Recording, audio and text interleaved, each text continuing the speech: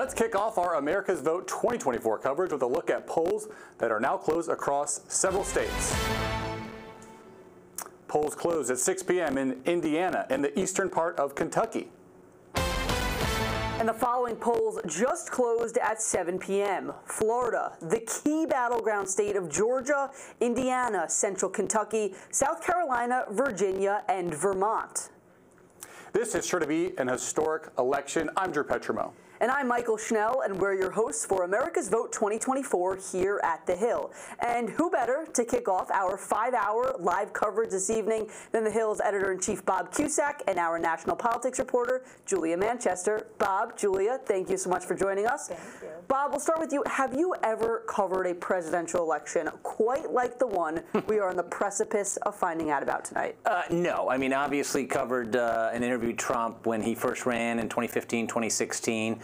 So you've seen a different flavor, and he has upended the Republican Party. There is no doubt about it. Whether you like Trump or you hate him, books are going to be written about him for hundreds of years. He could make history tonight, could be the first president since Grover Cleveland to win, and then lose, and then win again. We shall see. But I just don't know who's going to win this race. And usually when you get up on Election Day, you know who's going to win. Right. And anyone who says they know for sure, they're wrong. Julia, these campaigns are about big ideas and themes. What do you think we're going to learn tonight, and what might we not learn tonight? Look, in terms of what we will learn, I'm curious to see if we will see abortion rights, reproductive health, that surge that Democrats saw in 2022 and in 2023 in Virginia, if that continues. We are seeing exit polling showing it is a high priority for voters, but Republicans have told me, despite a lot of voters putting abortion access over the economy in 2022, they think at this point the economy will trump abortion access, no pun intended. But also we're looking at immigration. We know that the Trump campaign has hammered Harris and the Biden administration relentlessly on that issue. That's another issue that in 2022 Republicans campaigned on, but it couldn't beat out abortion access. So we'll be watching for that. And Bob, the main card tonight, obviously, the presidential race, but there's some key tight contests for control of the House, control of the Senate. Now, the House more of a toss-up than the Senate is, but give us the state of play on what's up for grabs on Capitol Hill tonight. Well, the quest for the majority goes through New York and California. 2 years ago, Democrats did better than anticipated in the midterms, but to Julia's point on abortion, that helped them avoid the red wave. So while Republicans and the crime message worked in New York, it didn't work nationwide. But a lot of those Republicans now are in trouble because it's a presidential election year. The turnout is higher. So Democrats are feeling pretty good. And honestly, I think there's a lot of pressure on Democrats, especially after January 6th, especially after the chaos of the last couple of years of a small majority. And Republicans didn't have a speaker for 3 weeks. So if you're not going to win the House back when you just got to win a handful of seats, that would be kind of embarrassing for Democrats if they don't do it.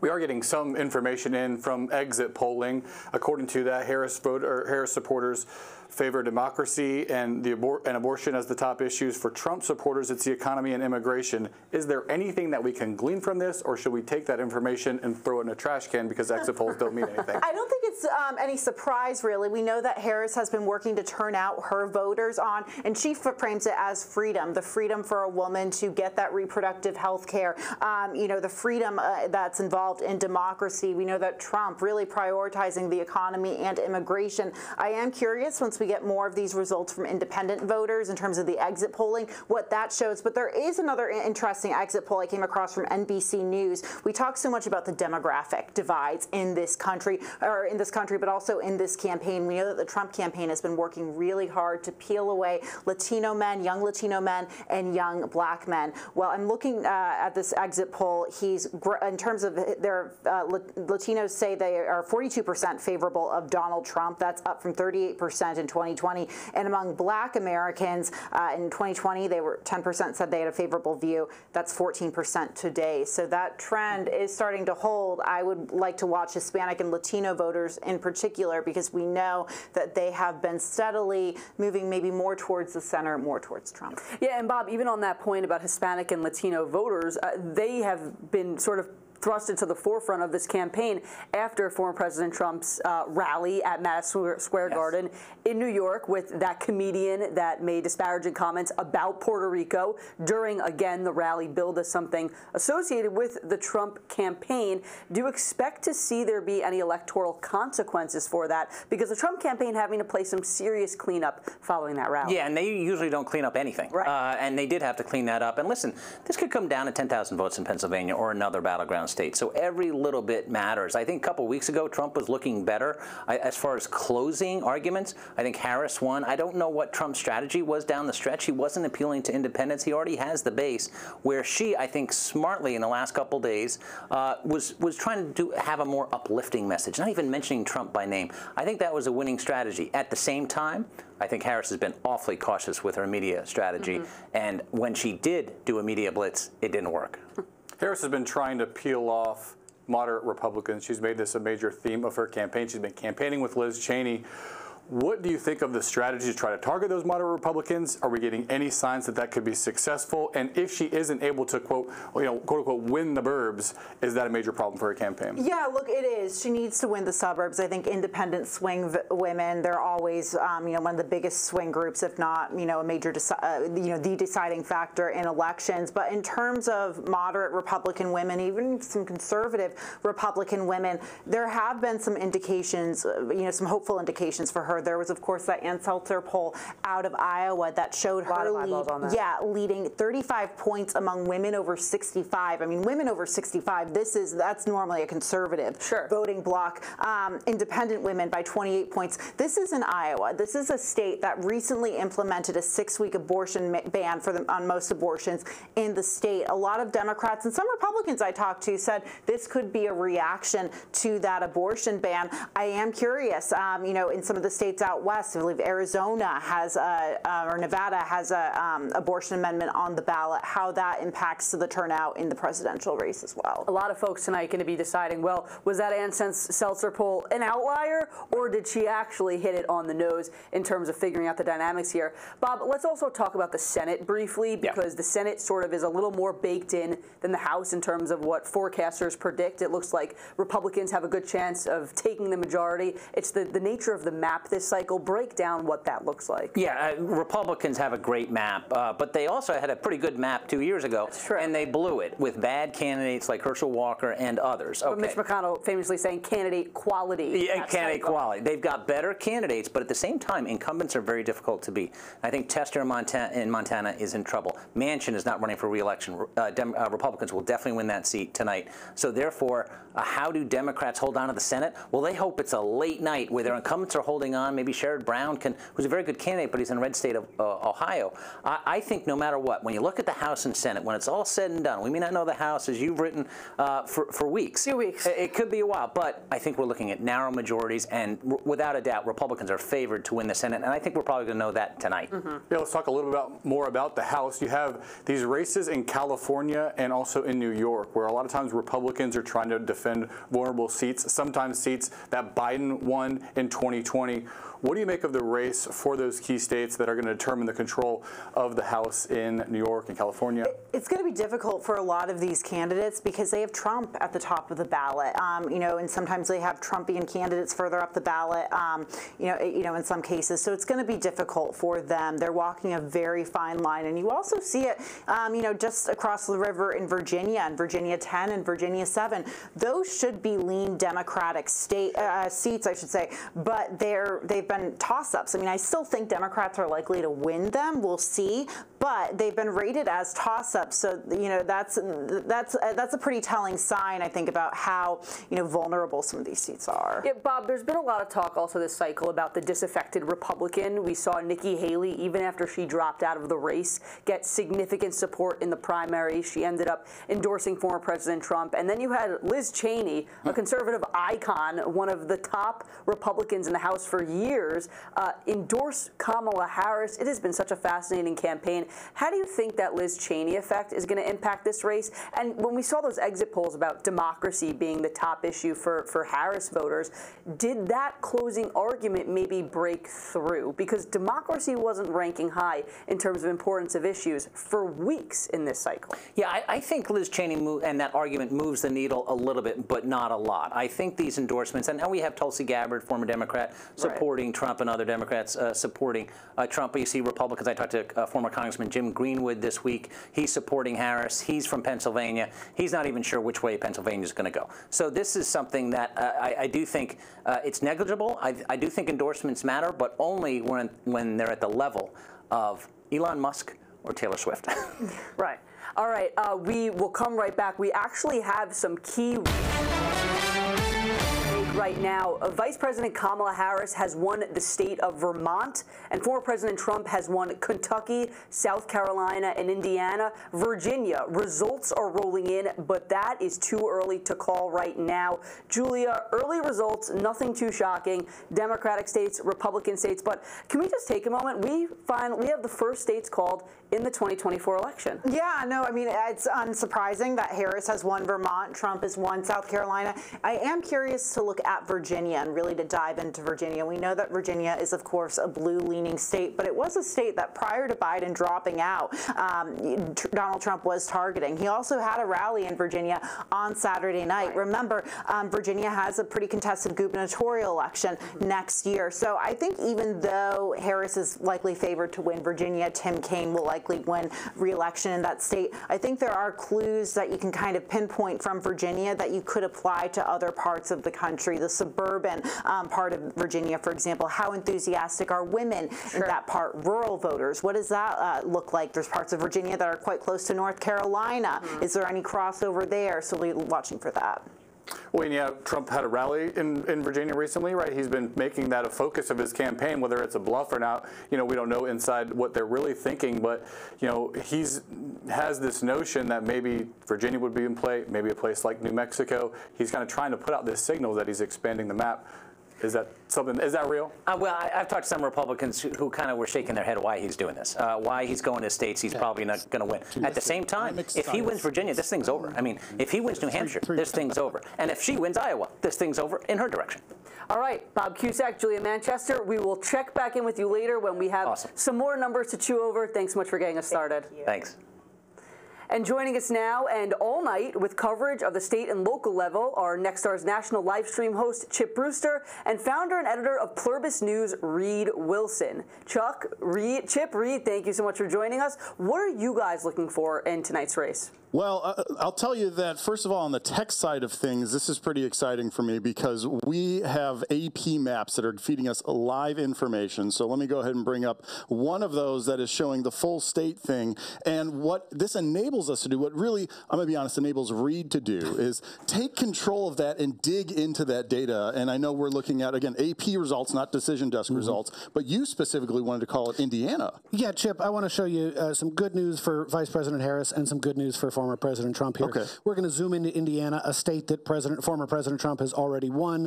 But let's take a look at Hamilton County here, the suburbs just north of Indianapolis. You can see that Vice President Harris leading former President Trump there by a small margin, about 1,300 votes.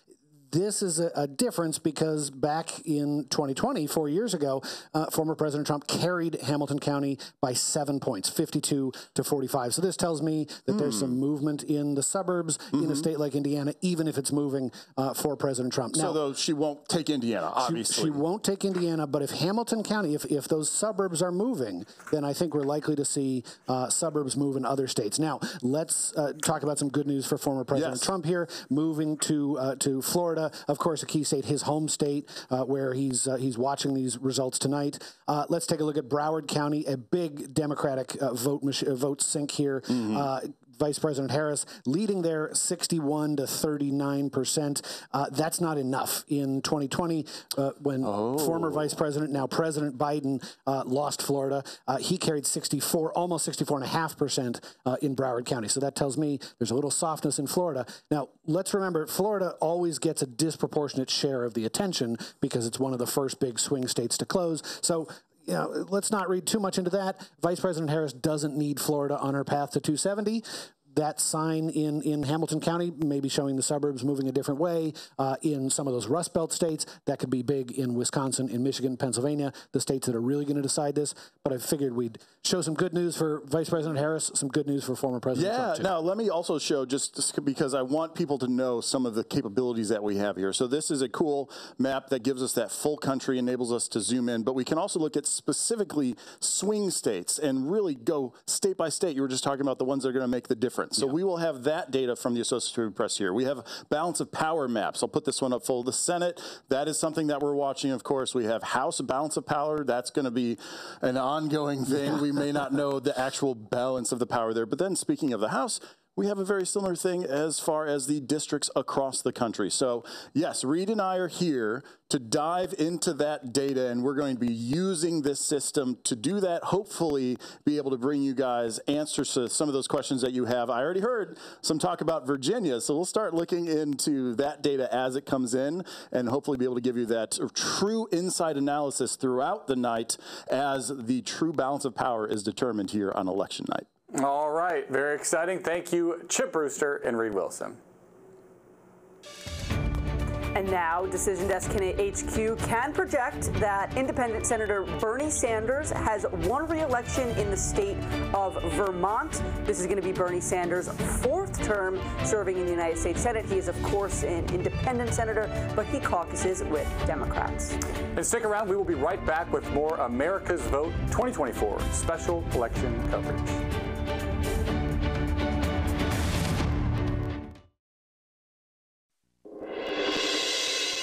And welcome back to America's Vote 2024. Joining us now is The Hill's White House reporter, Brett Samuels. Brett, thank you so much for joining us.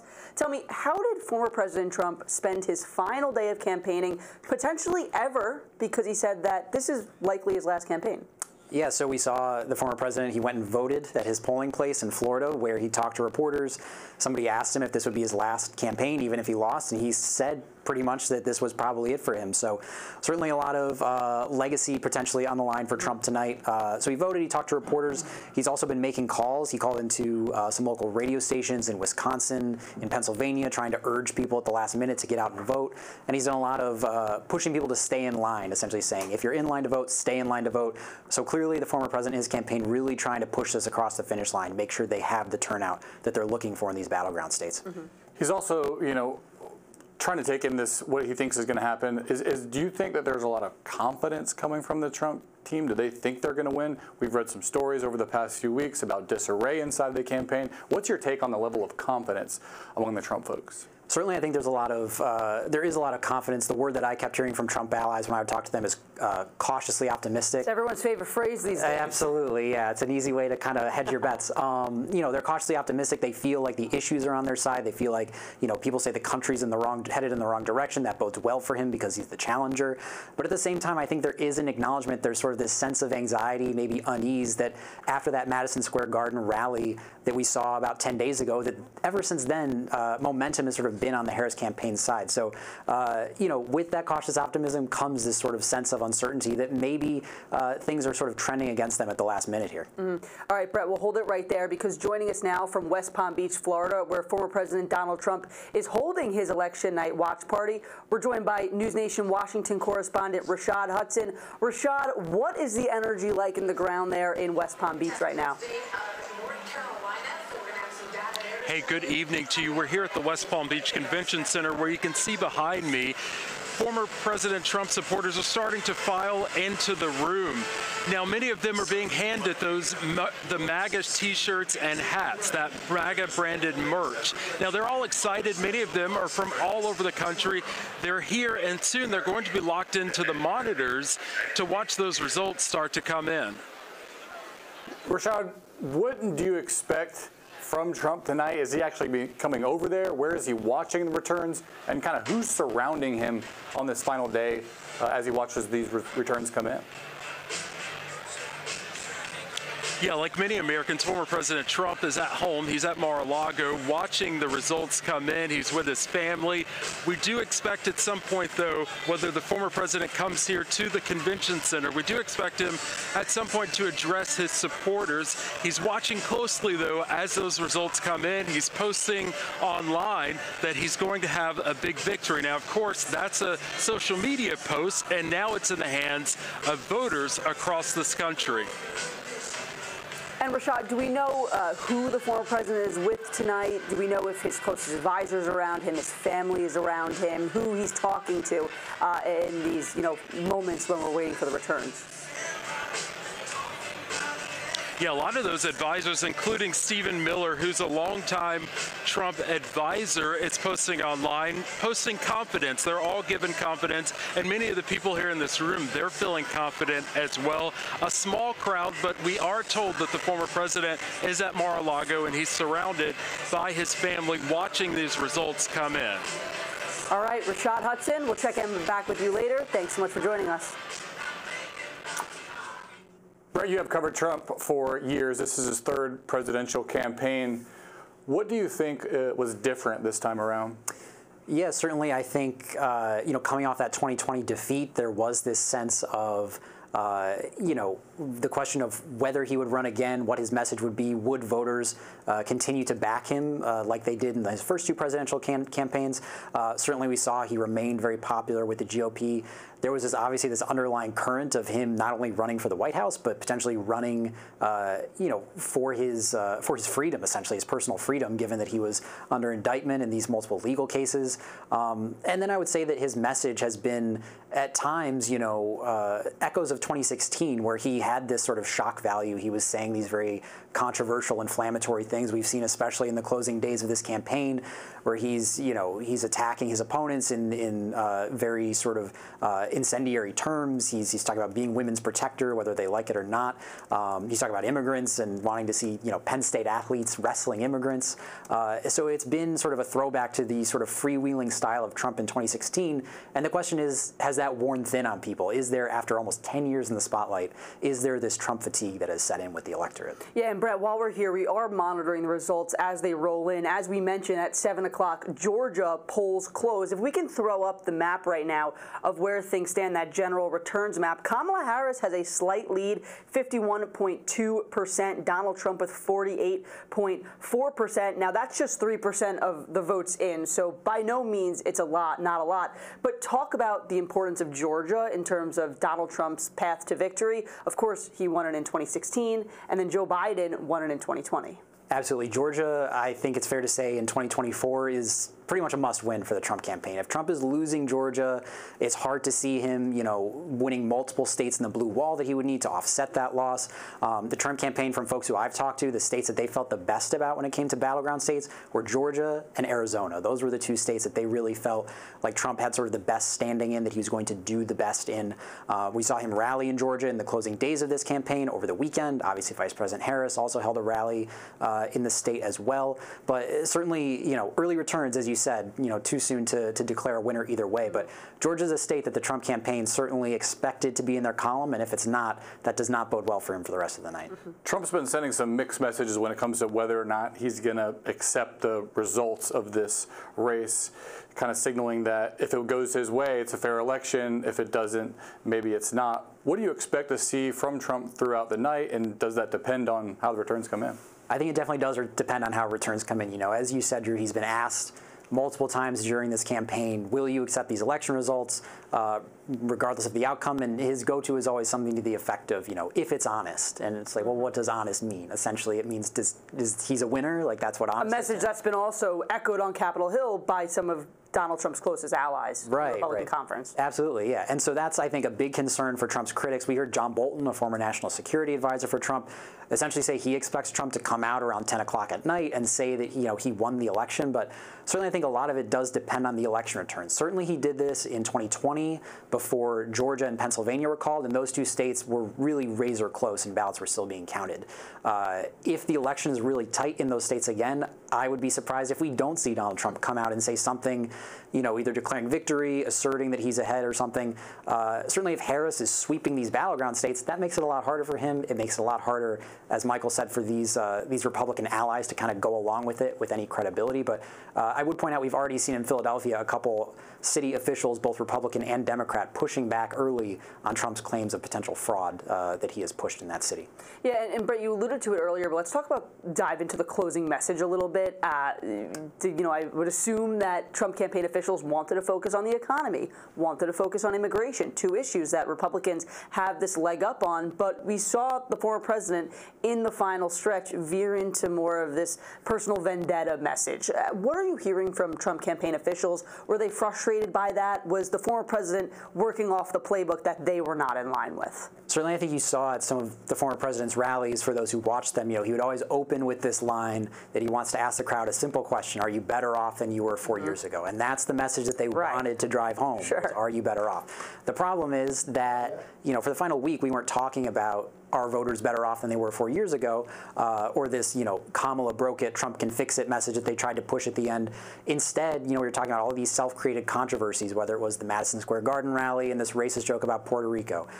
We were talking about whether RFK Jr. would be given free rein to, roll back vaccine approvals. We were talking about Trump's violent rhetoric about Liz Cheney or about the press that he talked about at one of these rallies in North Carolina over the weekend. So certainly this is a sort of a classic case of you have, the quote-unquote discipline of the Trump campaign, where they're pushing this message that resonates with voters, but then you have the candidate himself who just seems to really struggle to going at each other. On message, absolutely, in conflict. The Trump campaign has made a major focus trying to drive up the vote among men, especially young men. They've been doing all these podcasts, both he and J.D. Vance, and I've been seeing on social media today, a lot of conservative commentators are basically telling all the men to drag their friends to the polls and make sure that they vote. Is that just sticking with the strategy that they've had, or is there some worry in the Trump on the Trump camp that the female vote, women are voting in such high numbers, and they really have to match that, and it's a tall task? Yeah, this was always a concern, I think, with Trump campaign allies was,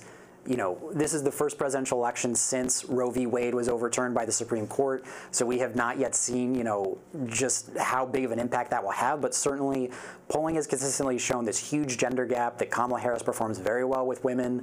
Women typically make up the majority of the electorate. They are more reliable voters at getting to the polls. So the Trump campaign, they had this edge with men, and with young men, they've really tried to appeal to them. And the idea is that young men are these quote-unquote low-propensity voters. They are voters who maybe haven't voted in the past, and they're not as reliable, but if you get them to the polls, that's a way to create an edge. The problem with that is, of course, they are low-propensity voters. They're not reliable voters to get to the polls. So we've seen Charlie Kirk, a Trump ally, on social media, highlighting lines of men waiting to vote. We've seen Stephen Miller, a senior Trump advisor, posting to say, that men need to get to the polls in battleground states before they close. So clearly, I think this is a sign that the Trump campaign is banking, maybe not putting all their eggs in this basket, but they are banking to some degree on men turning out in strong numbers to kind of offset the advantage that we expect to see Harris have with women voters. Turnout always seems to be the name of the game. So they say. Yeah. Brett Samuels, thank you so much. We'll check back in with you in a little bit. And joining us now is Washington correspondent Hannah Brandt, who's at Howard University at Vice President Kamala Harris's election watch party. Hannah, how are you doing, and can we expect to see Harris tonight? Hey, Michael, Drew, I'm doing great. They just started letting supporters in behind me. They're expecting about 2,000 people to be here tonight. The music is playing, and yes, we certainly are expecting Vice President Kamala Harris to show up here later herself. What is the mood like there from Harris supporters? Are they optimistic that this is going to be a good night for them? It's very early. We're just getting a few returns in, but what are you sensing? Yeah, I'd certainly say optimism, hope here in the audience. Among the campaign, we've heard a bit from them that they're seeing some strong signs of enthusiasm. One of the things they pointed to is a lot of votes from college students, specifically in states that they really need to win: Pennsylvania, North Carolina, Wisconsin. They say they're seeing lines 1 to 2 hours long. And what they're doing is they're telling those students, stay in line. They're even having some of their campaign surrogates, celebrities like Demi Lovato and Jennifer Garner, FaceTime those students to tell them to stay in line, keep that enthusiasm strong. So they're certainly feeling good about what they're seeing there. And where is the vice president right now? Do we know where she's watching the returns and who she's watching them with? Well, Well, she did some radio interviews earlier today in which she said that before she headed here to Howard University that she plans to eat dinner at home with her family. In fact, she said there are people staying with her at her house. I can't even imagine running a campaign while also hosting family members, but she said having dinner with family on nights like these is a tradition for her. So I can only assume at this time of night that that's what she's doing, but we're certainly keeping an eye on when she plans to head over here. Yeah, and Hannah, I'm wondering, as you look at the crowd there, how many people are expected to be out there? Are they going to have different, musical acts or anything like that? What's on the agenda for that celebration? Yeah, we're still waiting for a rundown here, but we're seeing supporters already start to trickle in. It's getting pretty crowded here behind me. They're expecting about 2,000 people, they say. A lot of course, students and staff from Howard University. This location, obviously, very significant for the vice president. This is her alma mater. And so there's certainly a lot of pride on campus having one of their own run for president. And so that's a part of this crowd, certainly, and a part of the mood here tonight. All right, Hannah Brandt, thank you so much. We'll check back in with you later. And we're going to take a quick break, but don't go anywhere because there's a lot more to come on America's Vote 2024.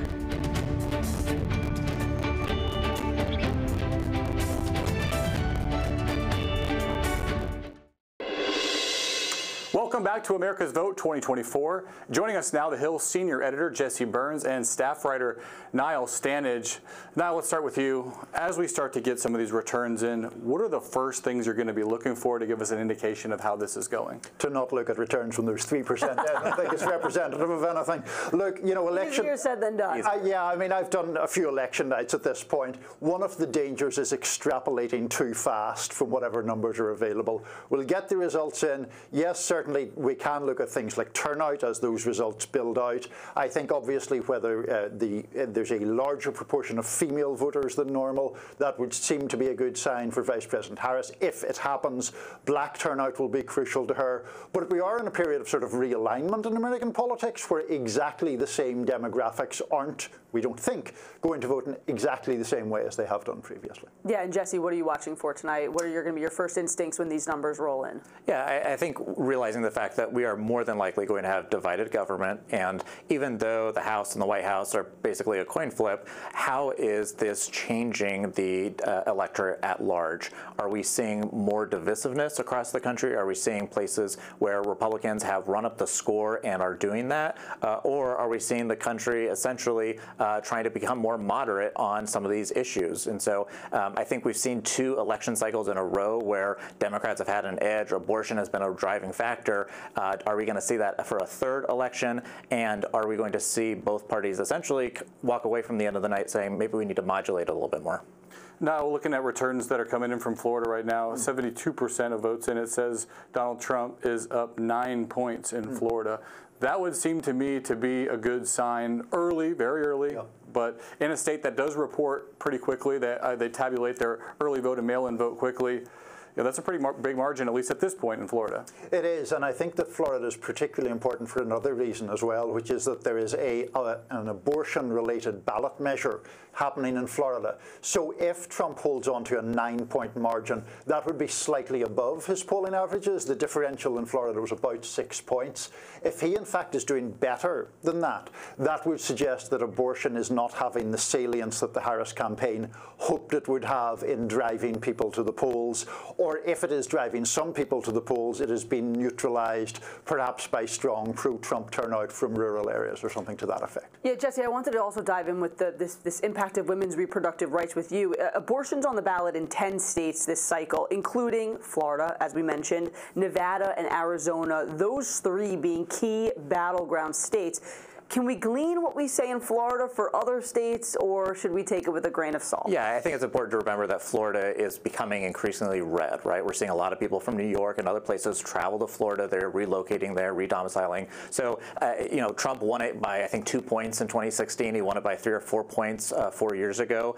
So, it's trending his direction. But to echo Niall's point, yes, if abortion is not as salient in a place like Florida, that could have ramifications for other places. And as we all know, going into tonight, this election in some of these places within the margin of error, more than likely in several of these states. And so, even though abortion is not the very top of the itemized list for for voters, the economy is still very much at the top. It is still etching away at those top three spaces. And so I think that Trump, it definitely neutralizes him on the issue of immigration. He is winning on immigration, Harris is winning on abortion, and then they're duking it out over essentially the economy. Could I just pick up on Jesse's point very briefly? One of the dangers of extrapolating too early from numbers is that right now we have different exit polls saying different things. So for example, on the abortion issue, there's one exit poll that says that more voters rate that above immigration as a driving issue, and there's a different exit poll saying the exact opposite. And that question could actually be really pivotal. If this election ends up having been determined in a large number of voters' minds by immigration, Donald Trump's going to win. I mean, it's his strongest issue by far. He's had a leg up on it all cycle. The entire time by like 20 points. If, on the other hand, abortion does end up driving a large number of votes, then Kamala Harris is going to win because it's the mirror image of immigration. She has a massive advantage on that topic. Yeah, I wonder if there's some voters out there that kind of want to have their cake and eat it too. They could vote on an amendment like in Florida to protect abortion rights, but then also maybe vote their pocketbook for somebody like Donald Trump in the same state. We could see something like that maybe in Arizona, Nevada, these other states where abortion is important. And there's a significant portion of the population that's saying, I want both. And I think as the night goes on, watching these Senate races play out too. Places like Ohio, Trump is going to win Ohio, but there's a very competitive Senate race in Ohio. Places like Pennsylvania, another example where the top of the ticket and the bottom of the ticket are not potentially going to be in alignment. And so you might have some of these more moderate voters who say, hey, I'm going to pull the lever for Trump, but maybe I want to pull the lever for a Democratic Senate candidate to have that divided government. So on the issue of abortion or price gouging, other topics that these two sides are going after each other come January, there might be some type of moderation. The most obvious example there being Arizona, where Ruben Gallego, the Democrat, is running some points ahead of Kari Lake. But among the battlegrounds, it's in fact Trump's strongest. It's the one that he's up by more than 2 points. Right. Fascinating situation right now. We're going to see it shakes out. Niall Stainage, Jesse Burns, we will definitely have you back, Niall, when we have more numbers so we can chew over them a little bit better. Thank you guys so much for joining us. And now let's bring in the Hill's staff writer, Rafael Bernal. Rafael, the elephant in the room right now, of course, is what happened at Trump's Madison Square Garden rally when that comedian made a disparaging joke about Puerto Rico. Are we seeing any electoral impact so far from these early exit polls from that rally? Yeah, the question really is if that comment energized Puerto Rican voters. I took a look at the preliminary and very preliminary voting results from Puerto Rico, and I get the impression that, yes, they are having an effect. Kamala Harris has received, with about 30% of votes counted, 248,000 votes. And statehood, the concept of statehood, is the second most voted candidate or idea with 173,000 votes. That indicates to me that support for Harris is really high among Puerto Ricans and among Puerto Ricans with a tie to the island. And let's remember, a lot of these people voting on the island, their presidential vote doesn't count, by the way. It's just a sort of a academic exercise. But they are talking to their relatives stateside in states like Florida and Pennsylvania. And in Pennsylvania and North Carolina is where this vote might be crucial. Yeah, and Rafael, maybe on the other side of that pendulum, I'm following a race, and I don't know, we might be able to pull this up, but Osceola County in Florida. It's a very interesting county. It's one of the highest Puerto Rican populations in any county in the United States, the highest in Florida. A third of the citizens are Puerto Rican. It was a Clinton plus 24 district in 2016, a Biden plus 13 district in 2020. Right now, I'm just looking at the returns with 23% reporting. It's basically even. So, that could be something unique to Florida, but it's definitely an interesting data point when it comes to the Puerto Rican, how they've reacted to really both campaigns. Yeah, Central Florida, let's remember Ron DeSantis captured about 50% of that Puerto Rican vote. So what happens often in Central Florida is Puerto Rican voters don't participate as much. And I think what the Harris campaign was hoping for is that these not so much undecided on who they support, but undecided on whether they're going to vote, that they would come out strongly for Harris. That we're seeing that in Puerto Rico and in this sort of mock election they're having for president, and the Harris campaign is basically banking that we will see that among Pennsylvania's Puerto Ricans. But yeah, I don't think hopes were too high for the Florida crowd. Well, thank you, Raphael Bernal, and we'll definitely check back with you later in the night. Pleasure. Joining us now is the Hill's race and politics reporter, Cheyenne Daniels. Kamala Harris is having her election night party at Howard University. Cheyenne, if you're with us, what's the symbolism there? Right now, I feel something experience of Joseph, aka Joseph, really straight out from every here is And Cheyenne, Kamala Harris can, of course, make history here, being the first African-American woman to hold the presidency, but she hasn't made that a key theme of her presidential campaign. She hasn't really called on those identity politics. Talk to us about how she has spoken about race throughout this election. I'm sorry.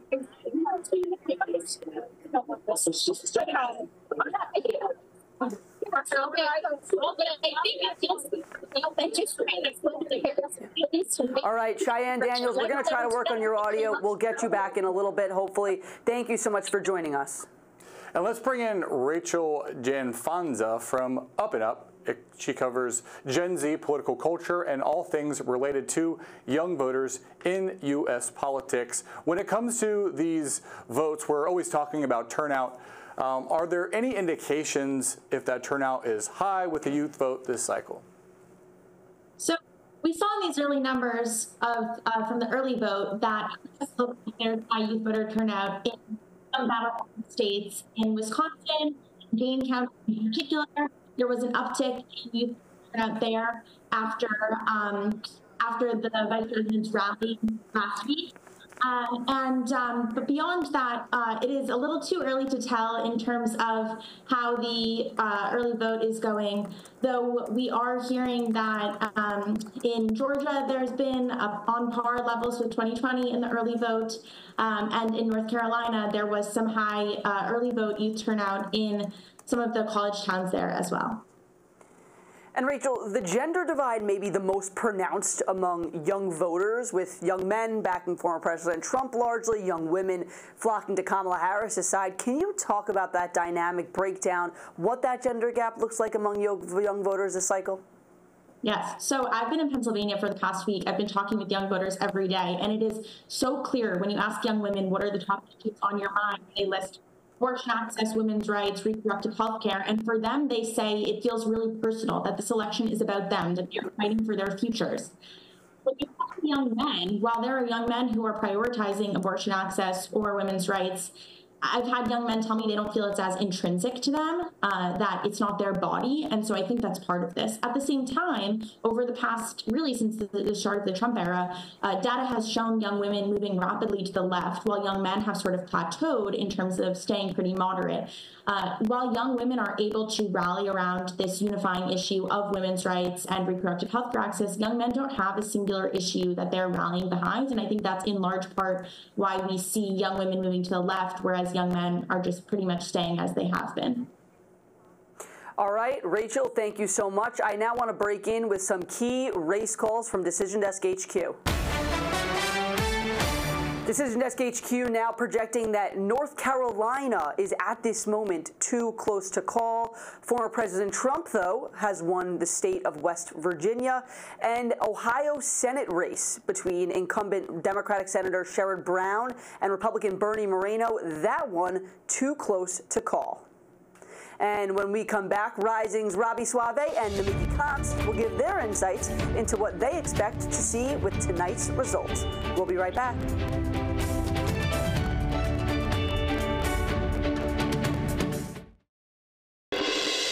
Welcome back to the Hill special election coverage. I am Robbie Suave, host of Rising, and it is election night, and we are still waiting for a lot of results, obviously. We've seen some early news from Georgia, North Carolina, a couple other places, but there's still a lot of votes to be counted.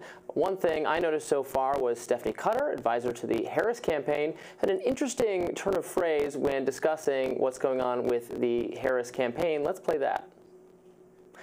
Okay, we don't have that actually, but what she said, live TV. We were going to install Kamala Harris as the president rather than vote for her. I thought that was an interesting choice of words. Yeah, it's an interesting choice of words, but it also shows the confidence I'm a little uneasy about it, even though my predictions are that she will have a landslide. We're very confident. If we want to return to those from this morning, you said that you thought Kamala Harris was going to win Texas and Florida by slight margins. Right now, I'm looking right now. Right now, we are still. It's 54-45 in Florida, and we don't have all of our votes in. Some major cities haven't come in yet. I mean, that's what you wait for. Is these major cities take longer to pull up their votes. Orlando has a large Puerto Rican population. We'll see if the Boricuas turn out for Kamala Harris in response to Donald Trump. Listen, it's still tight. I said Texas and Florida could be Democratic. I will repeat the promise I made to you this morning, where if those two states go for Kamala Harris, I will wear a White Dudes for Harris T-shirt on Rising the next day. That's my promise. I'll have it signed by the White Dudes for Harris. Wonderful. The guy's organizing. Can't wait for that. One other thing I'm looking at, I think there's been some conversation about Charlie Kirk, who is based in Arizona and Phoenix, where I started off organizing myself, and his organization has been outsourced to do voter turnout, and he said turnout's down. We need some folks to turn out. Yes, he said he was bringing some of that doom and gloom the Democrats are always bringing to their side. We're so far behind. We need you to send money. We need you to register. We need you to sign up everybody who lives in your neighborhood. The end is nigh. Whereas Republicans have so far liked to lean into we're winning, everything's great, which is just the strategy they've employed. But I also saw that statement from Charlie Kirk encouraging people to get out there. We also had who was it on the one of the Trump advisor people saying, I'm forgetting what his name was, one of the Bannon acolyte people saying, men, go out and vote. Just men. Just go out and vote. We don't want any of you lady voters. We don't know what you're going to do in the poll. Not even what your husband tells you to do, probably. They've been watching those ads. Julia Roberts got to them. Yes, that was it. And of course, Elon Musk was also working on organizing with his America PAC. Yes. It's a strategy. I'm actually curious why they went that way. Do you think it has something to do with the RNC? There might be some differential opinions. I mean, there has some strategic differences saying, Donald Trump, you need to expand beyond the white male vote and start talking to other groups. Well, it was Elon Musk who actually told Trump this time around, this whole ignore mail-in ballots, ignore that kind of thing strategy, tell your people not to vote except to vote in person. Stop doing that. It's bad. There was reporting, I think from the New York Times, a couple of weeks ago as Elon started becoming more involved with the Trump campaign and then has now become the facilitator of the get out to vote drive, the ground game, told Trump, you can't just do that. You have to get ahead on the mail-in voting and the other things as well. And so if Trump does win, Elon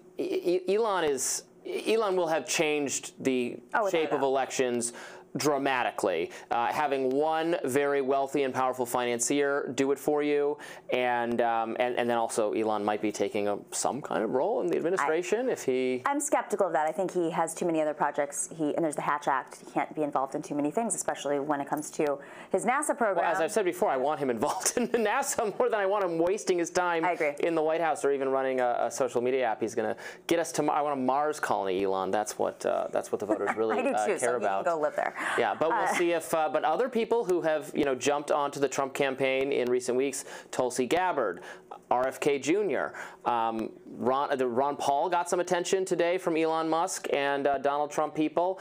So that. That could be that's an interesting assortment of not traditional Republican voices at all. Obviously, Tulsi Gabbard coming from the far left of the Democratic Party, RFK Jr., Democratic Party, then independent. Ron Paul combative with the Republican Party for decades, calling them big spenders and neoconservative warmongers, all those things. Meanwhile, the Democratic coalition now includes the Cheney family. Yes, and Bernie Sanders, who just won his re-election for U.S. Senate, so let's give him a shout out. Yeah. One more term, I guess. I don't know how many more terms. I think what's interesting to me about Elon Musk is he seems to be the only person who Donald Trump listens to. It's like billionaire to billionaire. He loves Twitter or X just like Donald Trump does. So maybe that's the secret, is what he has been saying has not been anything that Republicans haven't said. And in Arizona, speaking of Charlie Kirk, they have a long tradition of mail-in voting and early voting. It is not something that came about after COVID. It was something that occurred before. And so he was saying, plenty of Republicans were saying, don't criticize this. You might need it. And it helped him in 2020, I think, as well. So maybe he's the whisperer.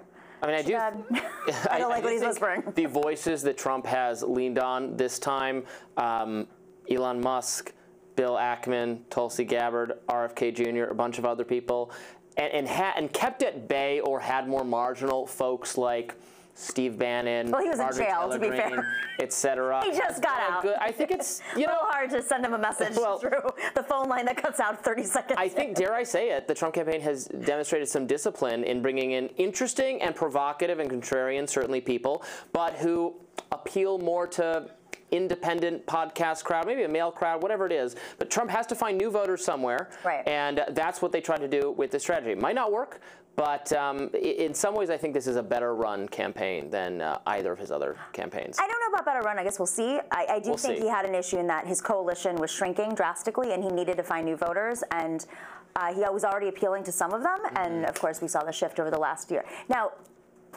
Kamala Harris, on the other hand, I'm curious how her message, if she were to win, which I hope she will, and I think she will, how her message will with Florida and Texas, she's guaranteed the top prize. All right, Texas look, right now. She's running an effective campaign. I mean, look, there's no way around it. She was thrust into this position, installed. I would certainly use that word for the how she got the Democratic nominee argument, and she has not made any major mistakes. I think she's been maybe too cautious at some turns, but she successfully renounced her unpopular political positions without sending to not super plugged in people the sign that she had flip-flopped, and that has made the race, I think, what it is, a 50-50 dead even split. And we're going to start finding out, not right now, but in the next couple hours tonight, we're going to find out who is actually going to prevail. Right now, it's just all the people on social media saying, yeah, there's so much enthusiasm, or I talked to 8 Kamala people, or I talked to 10 Trump people, and